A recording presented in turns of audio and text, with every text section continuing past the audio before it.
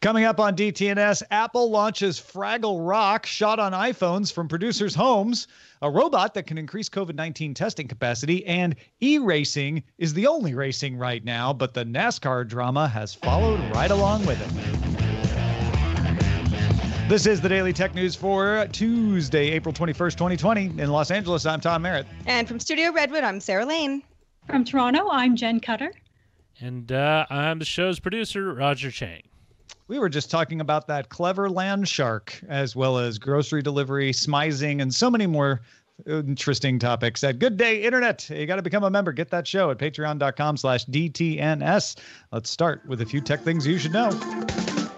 Microsoft launched its Microsoft 365 personal and family subscriptions on Tuesday. The new plans are essentially Office 365 with extra features like a family safety app and Microsoft Teams. Prices start at $6.99 per month for personal use and $9.99 for a family of up to 6.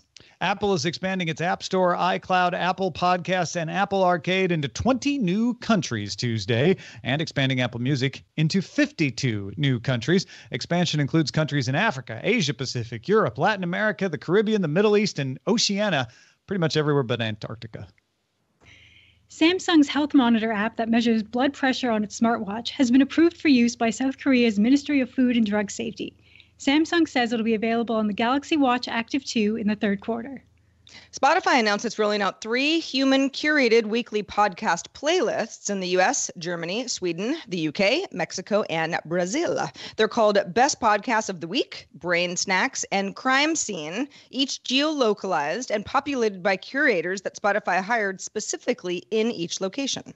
Google is opening up its shopping results to include unpaid organic listings and announced it will consist primarily of free product listings starting next week in an attempt to compete against Amazon. Due to the global pandemic, e-commerce strategies have grown in importance, and Google's president of commerce, Bill Reddy, said in a blog post it led to advancing their plans to make Google shopping free for merchants. Google Product Search, which used to be free and was called Frugal, do y'all remember that? Shifted to a purely paid product in 2012. Streaming service HBO Max is set to launch on May 27th. It includes 10,000 hours of library programming from across Warner Media's catalog and new original series for $15 a month. Scripted comedy Love Life with Anna Kendrick, Sesame Workshop's late night entry The Not Too Late Show with Elmo, and former TBS comedy Search Party will join all current and former HBO shows and current and classic WB movies on the service.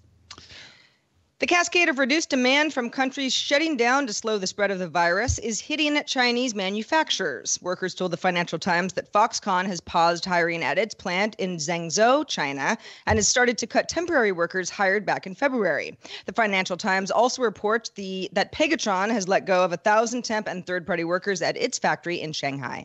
Ars Technica reports that EyeSight Technologies is one of the first driver monitoring systems, or DMSs, to update its facial recognition to work if the driver is wearing a face mask, which a lot of times they might be doing because they're about to head into a workplace. Truck drivers are often required to use DMS as a safety measure. It looks to make sure they're paying attention, not falling asleep while they're driving down the road. France's digital minister Cedric O told Bloomberg it has asked Apple to lift an iOS restriction that stops Bluetooth from running in the background when data is going to be moved off the device. France's app would feed data to a central server run by health services. Apple and Google are working on a system that does not use a central server.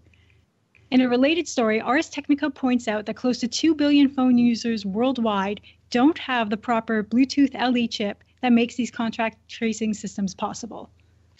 Oh, folks, after 18 months, Epic finally threw in the towel and put Fortnite back in the Google Play Store, blaming pop-ups that warn users that apps from outside the Play Store may be malicious. For the reason that they were forced to do this, Epic will now need to pay the Google 30% for any in-app purchases.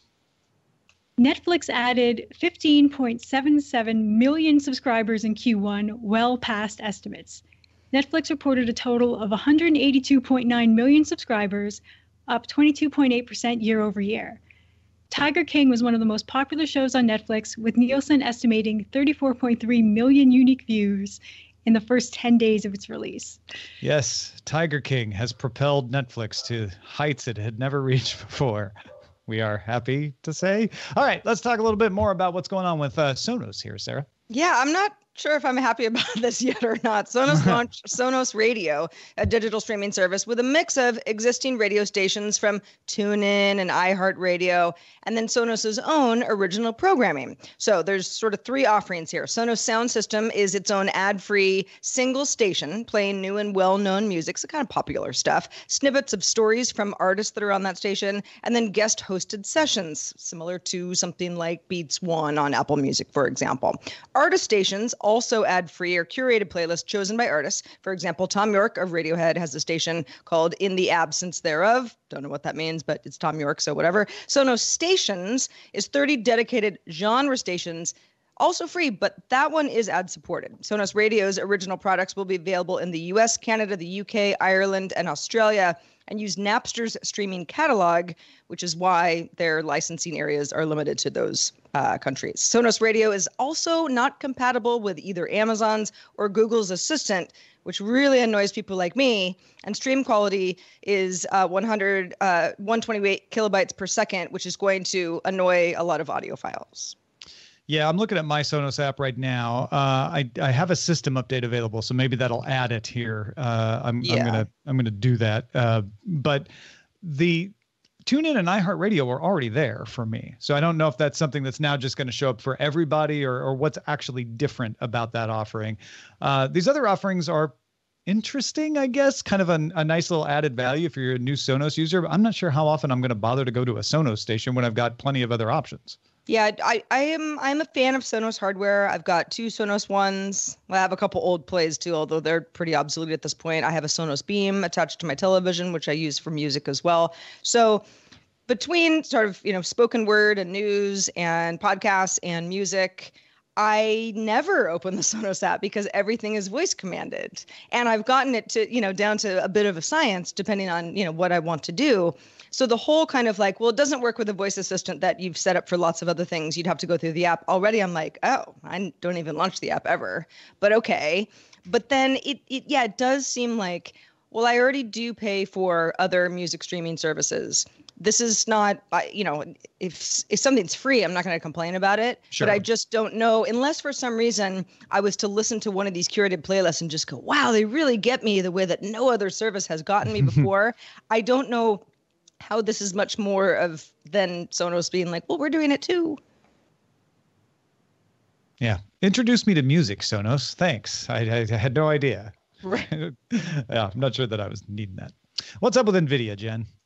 NVIDIA announced Monday that its GeForce Now game streaming service will no longer offer titles from Microsoft's Xbox Game Studios, Warner Brothers Interactive Entertainment, Codemasters, and Clay Entertainment starting April 24th. So there's a little bit of notice there.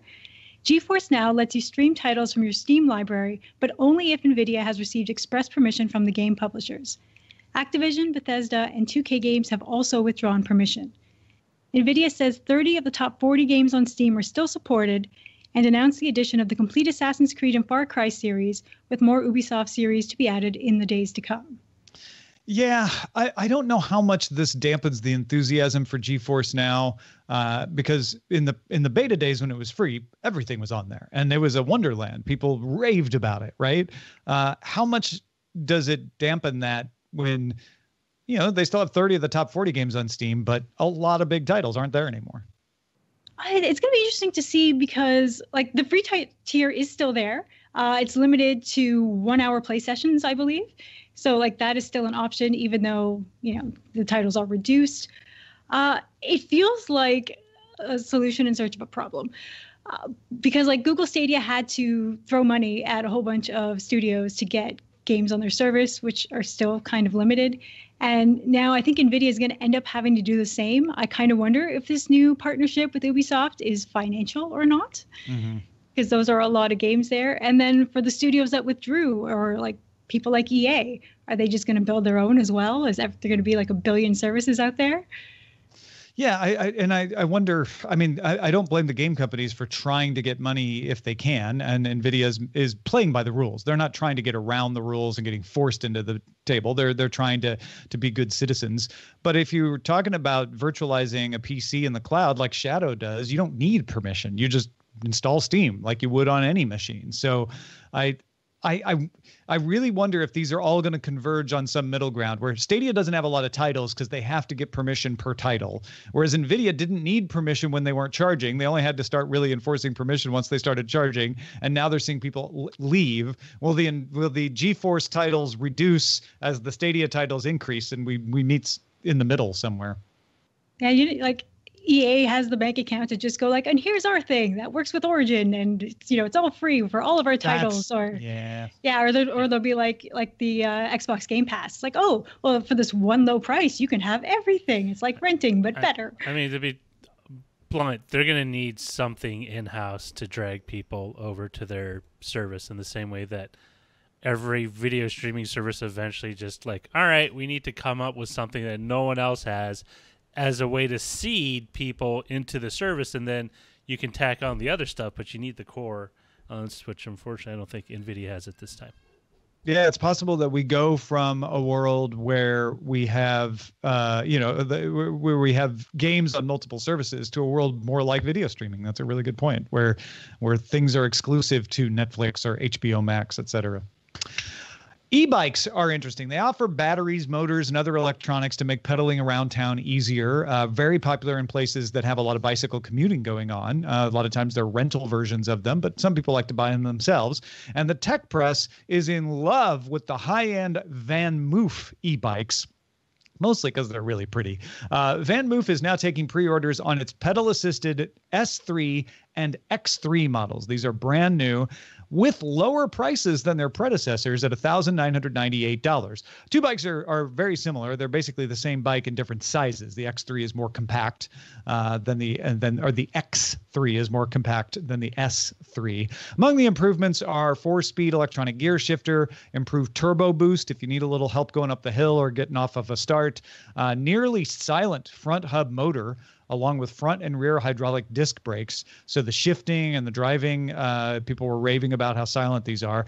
The battery can now go 37 miles at full power. That's 60 kilometers, or 93 miles in economy mode. Charging takes about 4 hours. And one of the big downsides is you can't remove the battery to charge it. You've got to put your bike near wherever you're going to recharge that battery and plug it in.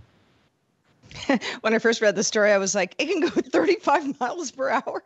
This seems extremely dangerous, but all kidding aside, I live around some pretty hilly areas. Great for hiking, not great for biking. I just don't have that kind of strength. This is perfect for stuff like this, where I'm like, okay, I want to work out, but I'm going to need some help to get to the top of certain hills, and depending on where you live, I mean, you might want this for flat road too, just longer distances and a little help along the way. E-bikes are extremely cool, and I mean, the charging taking 4 hours means that I guess you have to think about it in advance that you would an electric car, really, at this point, as long as it becomes part overnight. If it's part of your routine, you're in good shape.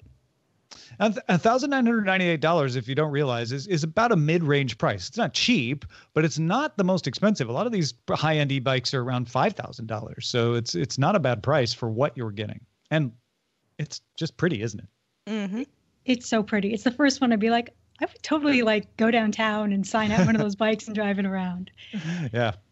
All right. So Apple TV Plus is premiering mini-sodes of Fraggle Rock called Fraggle Rock Rock On each Tuesday. Apple says Fraggle Rock Rock On is all shot on iPhone 11s from the homes of the production team and individual artists from all over the U.S., and I am super excited about this. I mean, if you don't know, Fraggle Rock was a big show. It was one of the first original HBO shows, back in the late 80s, early 90s. And so it's that nostalgia play that Apple's doing, right, by bringing it back. But the extra impressive thing is that they're able to bring it back in the middle of everyone working from home, because this production team must have some decent cameras and green screens and mics, so they can record the voiceovers and shoot the puppets and do the puppetry. That's incredibly impressive. I've only seen the trailer, but the trailer looked just like Fraggle Rock to me. The trailer looked awesome. And Sesame Street is actually doing the same sort of thing right now. They sent out the Muppets on a special trip to certain puppeteers' homes, and they're all shooting from home. Like, they've got, the headbands, the rigs, everything. And if you've been watching their Instagram lately, They have a wonderful video from Elmo's dad telling all the parents they're doing a great job. But you would not know that this wasn't shot in studio because everything looks and sounds exactly like you would expect it to. And they're doing a great job teaching kids about like distancing and how to talk to their friends remotely because like this is what you need Sesame Street for. And Fraggle Rock is just going to be so much fun. Fraggle Rock we need just because it's Fraggle Rock. Just for the theme song alone. Yeah. Absolutely. Well, and depending on the age of depending on the kid, really, but I would think kids would be more forgiving about things like this. Oh, they're home. They're shooting video on a smaller device. Stuff where adults who work in production might be like, wow, they've really taken a turn. They've had to make so many concessions and kids are like, I love the show. I have to say, though, and I'm just going on the trailer again, but it does I would not have known. I would have looked at this. I would have not have known because this, like the style of it, not just the fact that kids are watching it, although Fraggle Rock's more for grown-ups, but the style of it lends itself to being done from home easier. And the audio sounded great. It was not, tinny or like obviously recorded on a phone or anything. So they must be using professional mics. It's just the camera and the iPhone. And, Apple wants to take this moment to play up like, look how great our camera and the phone is. You can't even tell. Yeah, totally. CNET reports on a company called Bright Machines that's developing a robotic system to process COVID-19 test samples. The automated system could run without stopping, increasing the number of tests processed per day. Bright Machines usually makes product assembly and inspection at microfactories, but is collaborating with Tel Aviv's Ichilov Hospital Laboratory, Impact Lab, and iCobots on this system. Bright Machines provides the robotic cell, the dual conveyor, the robotic arm, and the vision system. The robots can open test tubes, they can draw samples into a control tube, and verify performance with computer vision. The first system is expected to be operational at Ichilov Hospital in just a few weeks. Yeah, this is great. Granted, we still need to see it in action in the hospital, but other outlets, other organizations are already inquiring about using this. And testing capacity is one of the biggest hurdles to being able to get back to work, to get to a new sort of normal. And there's lots of efforts for bringing up testing capacity, but using some robotics I thought was worth paying attention to because it's a good use of technology to overcome one of those hurdles.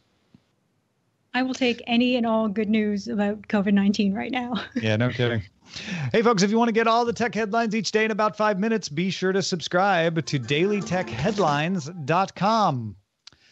iRacing president and CFO Anthony Gardner says active customers of the online sim racer have grown from 110,000 at the beginning of the year to 160,000. That's no surprise. With people indoors, they're looking for things like this to do. But what maybe people wouldn't have expected that is happening is major car racing series, the NASCAR Coca-Cola iRacing series, the Porsche Mobile One Super Cup Virtual Edition are using the platform with actual professional racers. And Jen, that means you're getting some actual professional NASCAR drama along with it. Yeah, you're not seeing any fights in the pit lane, but you are hearing a lot of heated words and also a lot of really fun costumes. People are racing in giraffe outfits and a giraffe onesie.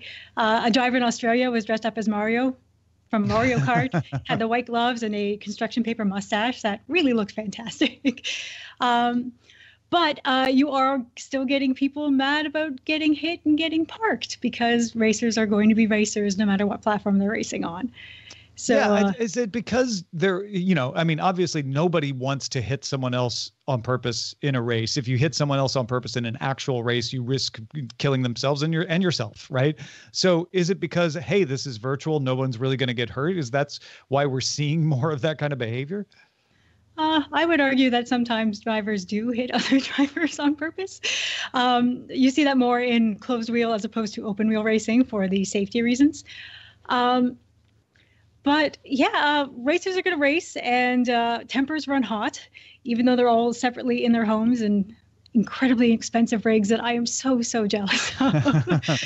These things cost more than my car. That's amazing. But yeah, so Bubba Wallace in NASCAR, he got dropped by one of his sponsors because of his actions in a race earlier this month. He and Clint Boyer, I believe, were kind of getting into it repeatedly through the race. And then when Boyer took revenge on Bubba by hitting him into the wall again, Bubba decided to park and exit the race on stream, which is really easy to do. He rage quit. And he was joking about it on Twitter because his mentions blew up with people being mad at him. And He kept joking about it, saying like, "Oh wow, I made you guys all upset just by quitting." And then his sponsor said he was fired on Twitter. I mean, what happens then? Like, this is just the sponsorship for the eRacing, right? It's not dropping him from his physical racing once we get back to that, is it? It was kind of a new sponsor, and that relationship is dead and buried. I mean, not that that's good, but it would be huge if it like, oh no, you're off the team now because you rage quit on a stream. Because I think I'm not trying to defend Bubba Wallace here, don't get me wrong, but there is sort of this like, but what are the consequences? Just like we were talking about with tapping somebody else, right? Like, you're not actually going to hurt their car, so it's a little more tempting. Rage quitting probably doesn't feel like as big of a deal if it's like, yeah, but this isn't the real race. Like, that's got to be in their minds. Yeah, some drivers are definitely not taking it seriously, and some drivers are also forgetting themselves and the fact that the world can hear them. Mm-hmm. So that happened to Kyle Larson, right? Yes, it did. So you want to talk about consequences? He lost major sponsors like McDonald's. That is, a huge loss. He was suspended without pay initially for his, the euphemism is a heated gamer moment. And now he's fired. And that is a real world consequence, because it's one thing to rage quit and be like, well, that wasn't sporting, right? But no one really got hurt by the rage quitting, did they? That's just not very nice. Whereas what Kyle Larson did was he said stuff in front of the entire streaming audience and embarrassed himself and his sponsors. And that would happen if he said it in a post-game or a post-race interview, right? I mean, that's the real world sneaking in here. Yeah, you cannot get a more clear example of how seriously NASCAR and sponsors are taking this eRacing, being the only form of motorsport going on right now, than those two examples. Like, I know that for the NASCAR Europe, they've decided that the races that they're going to do, the real world consequence is those points are going to count for later whenever they get back to racing. So that will definitely make people not horse around so much. I still hope they dress funny at home, but I hope the racing's a little cleaner. Matt DiBenedetto did both. He got dropped for intentional ramming, which is one of the things we're talking about. But he did it while wearing a giraffe onesie. That was not taken into account, I guess. No, and he posted a video afterwards explaining his action, still in the giraffe onesie. So if you want to go watch that video, it's pretty great. His biggest comment, though, was that the onesie was very hot. Yeah, they are. I can say that from experience. And then there was the thing that happened to Rick Kelly's car, which I don't even quite, I mean, I watched that video multiple times now. I still don't understand how that happened in the game. Oh, I love weird wonky physics in racing games. Usually when I'm playing by myself, the wonky physics are, why does this car that weighs the same as mine act as a cement truck, and I'm only the one who goes flying off when I get hit? In this case, I love the digital crashes because it is, a dumpster fire on wheels, literally, and nobody gets hurt. It's the best part. And I think that the announcer did a fantastic job saying the car helicoptered, which is exactly what it did. It's just vertical takeoff right off the track. And you can see all the drivers giggling. Jen's not kidding. Like there's a crash, the car skids off, but then starts twirling and rises up to the heavens out of the shot. It was funny, and like you said, everyone saw the humor in that. So there's some good times happening here as well. It's not just all drama, right? Right. So Robert Wickens, who was my favorite, still is my favorite IndyCar driver, he was paralyzed in a crash in 2018. But this year, because of eRacing, he made his return to IndyCar, because IndyCar is doing the same thing as NASCAR. And to me, this story got buried, obviously, because there's a lot of other news going on right now. But it's huge. He has a specialized rig at home so that he can race. And he said he felt really great about it to be on the grid again, because, as he says, he's a driver. This is what he lives for. And I would love to see more of this in the future. I really want to see a kind of combination between the virtual and the real when we get back to actual motorsports. Oh, wow. Yeah. That would be an interesting integration. Robert Wickens, this was part of his rehab. Like, he was doing this kind of e-racing before the pandemic.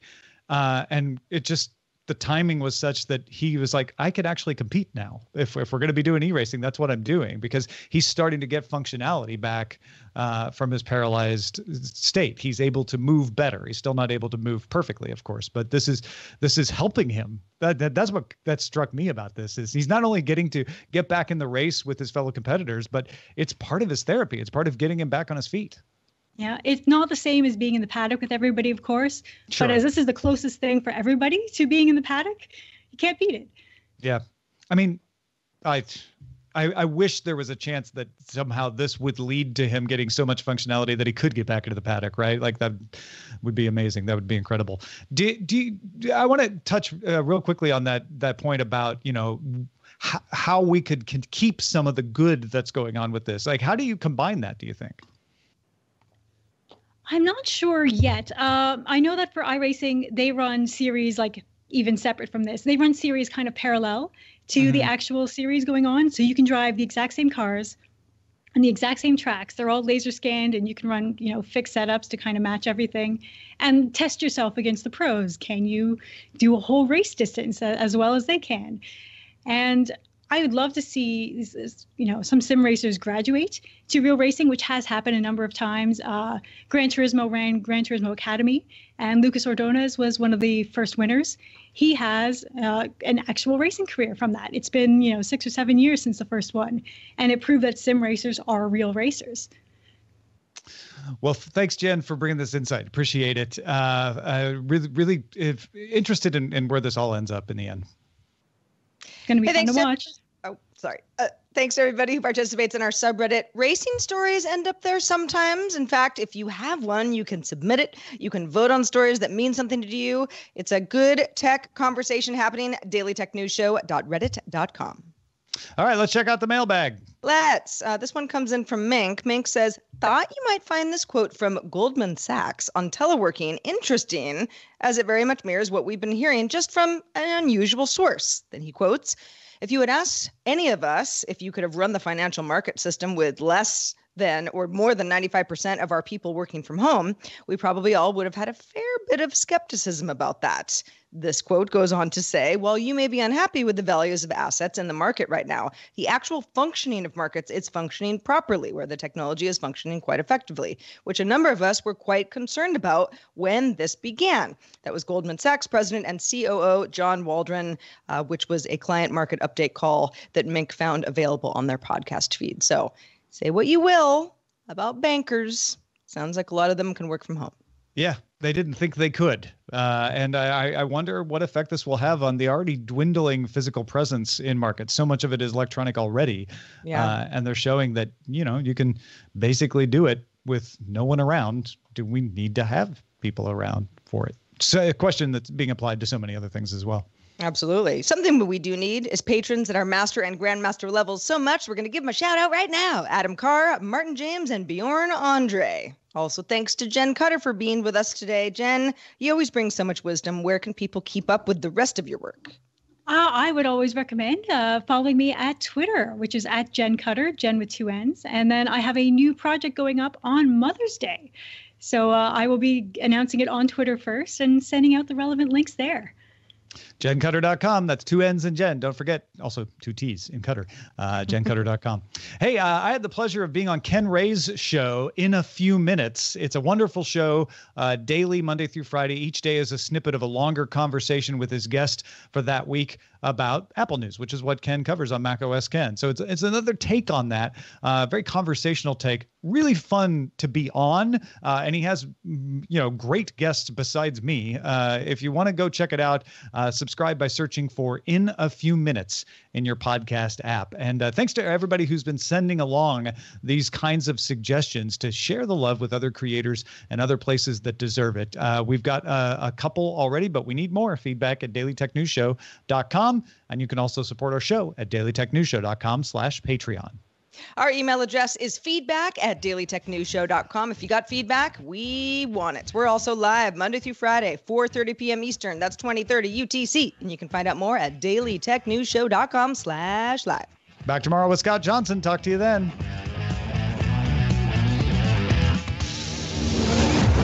This show is part of the Frog Pants Network. Get more at frogpants.com. Diamond Club hopes you have enjoyed this program.